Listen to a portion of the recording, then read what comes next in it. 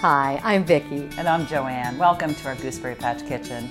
Today we're going to be making some delicious skillet chicken fried rice from our 101 Stovetop Suppers cookbook, which was shared with us by Nicole Sampson from Illinois.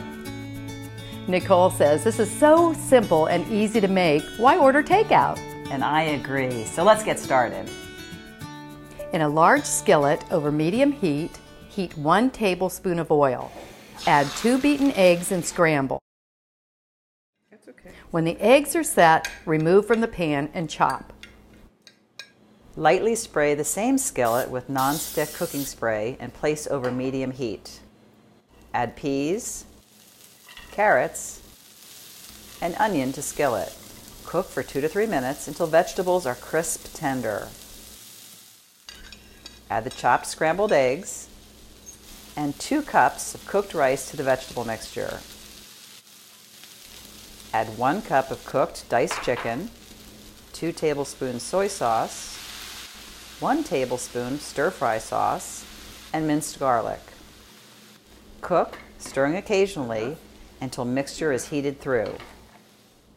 Boy, it smells so good in here, doesn't it? Just like a Chinese I restaurant. know. We're going to have to give it a try.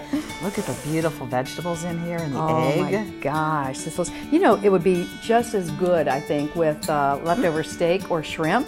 I mean, why not switch it up? I think you could too, and you could vary the vegetables. Broccoli would be good in a stir-fry kind of thing. That sauce I've not used before, though. I haven't either. And I have to say, it gives it a really, really nice flavor. That really tastes just like takeout. It honestly. does. It's really satisfying too. You wouldn't need anything else with this, would you? It's delicious. It is. Remember, you can find this easy recipe and lots more on our website at gooseberrypatch.com. And be sure to let us know if you try the recipe.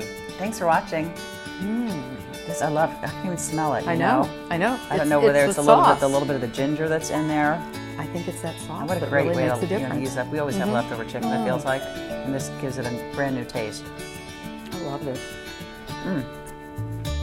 It's a keeper.